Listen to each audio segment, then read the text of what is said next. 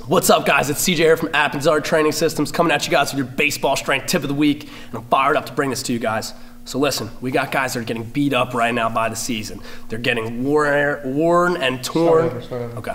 What's up, guys? It's CJ Appenzeller here from Appenzell Training Systems, coming at you guys with your baseball strength tip of the week. And here's the deal, guys.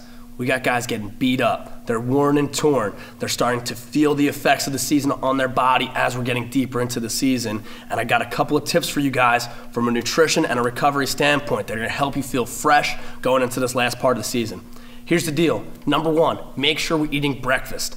I know games are getting later into the day, we're getting home later, our homework is piling up, and we're having trouble kind of combating everything and getting to sleep at a good time. So, sleep is at a premium, but you have to wake up early enough in order to get a good quality breakfast in. Our guys here at ATS are using our 6-day omelet recipe. They're firing up the omelet on Sunday, so it's ready for the whole week. That's something you guys can do. If nothing else, get a protein shake in. It's very important that you guys are eating breakfast every single day. It's gonna help you recover better. It's gonna keep you energized throughout the day. It's also gonna keep the weight on you if you're starting to feel like you're losing weight now that we're getting later in the season. That's number one.